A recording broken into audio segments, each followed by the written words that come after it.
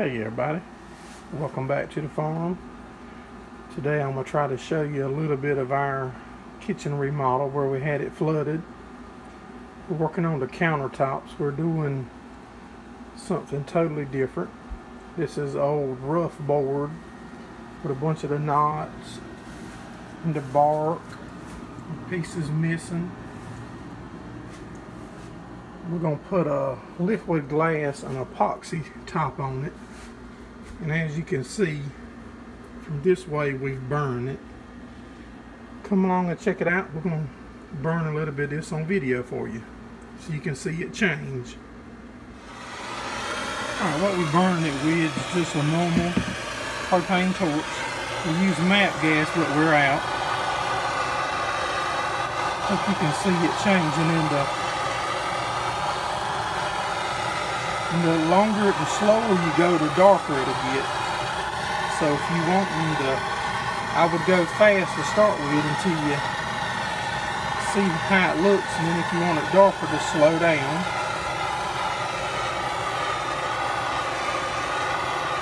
And we're trying to burn it down in these cracks pretty good, like in there.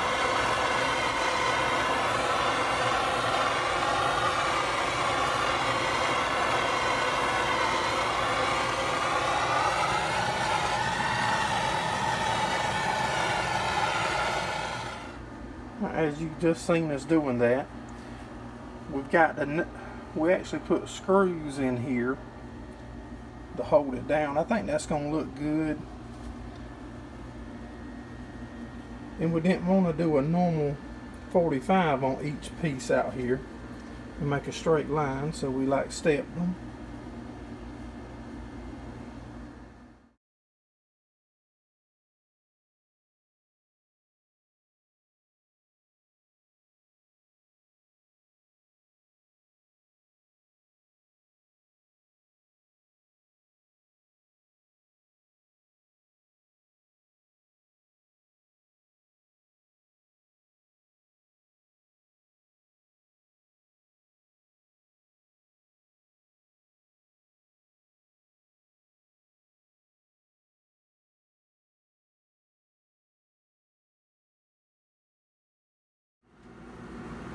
Right here on the corner, you can see this live edge where the bark was at.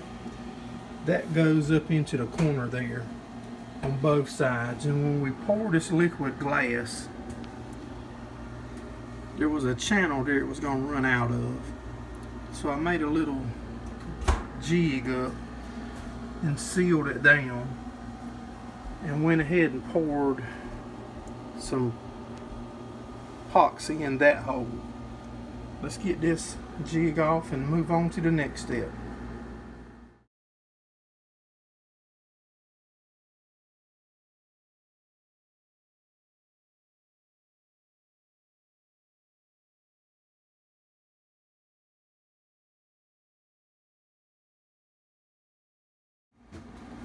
Alright, we've got the jig off of it. I don't know if you can see, but there's a live edge here and a live edge here.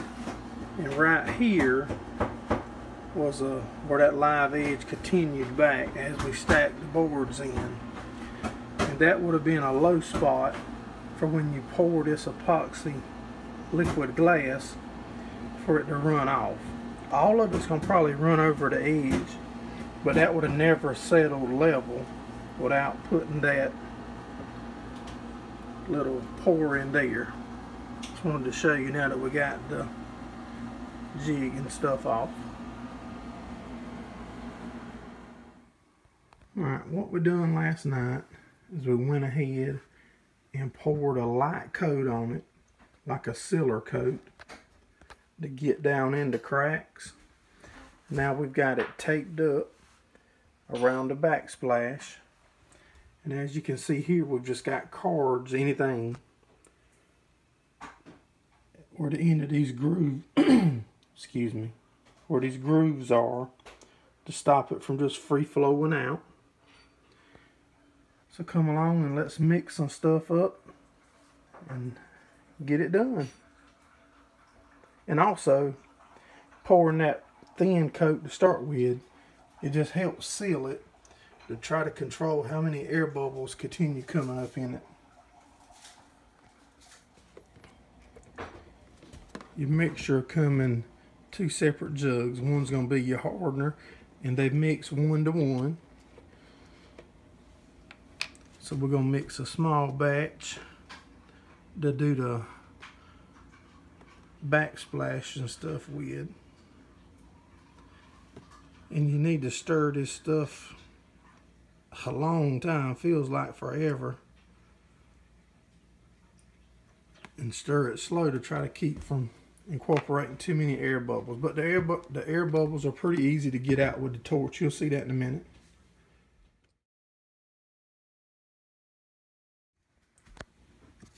You should start to see lines come in it.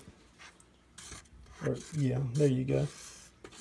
And you just have to continue stirring for like up to 7 minutes. 5 to 7 minutes. It'll get hazy looking. Then it'll go back to crystal clear.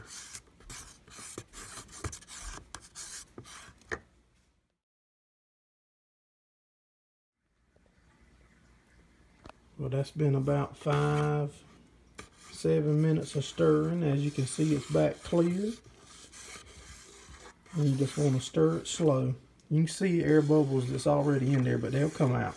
You'll see that step in a few minutes. Putting a little bit on our backsplash, letting it run down.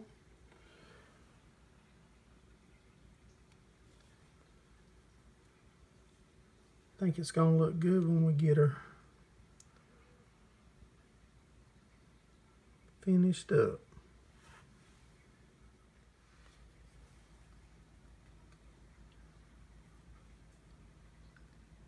It's tedious putting it back here on this backsplash for her. We're just putting it on the top and kind of letting it run down, let gravity do the work.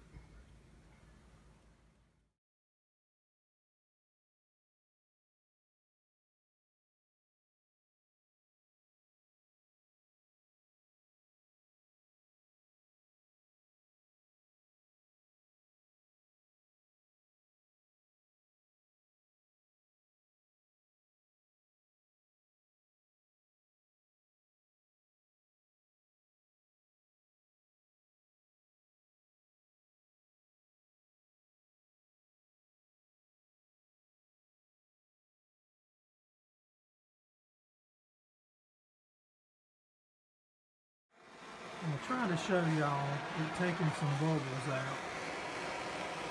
Right in the middle of the screen, you'll see bubbles.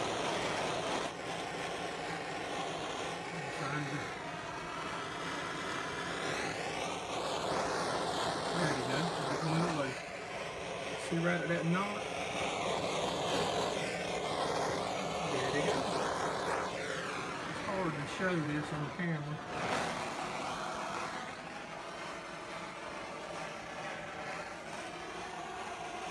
Right in the screen. There goes some big bubbles right there. Watch time that torch hits it.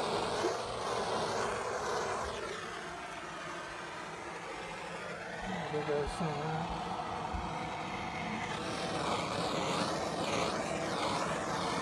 Good deal.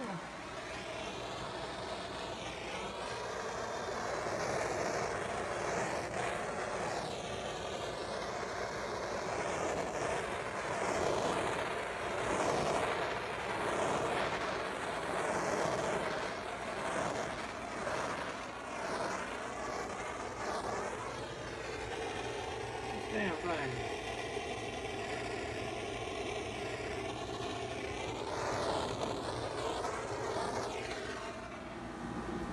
Alrighty. Well, y'all got to see us burning some of it, pouring it, popping the air bubbles in it. I think that's gonna probably do it for this video. I'll probably do an update video here after we get it finished up. Everything is looking good, nice and shiny and level. There's that little plug that I showed y'all I made a jig for to pour in there. Now as you can see, it's one smooth transition.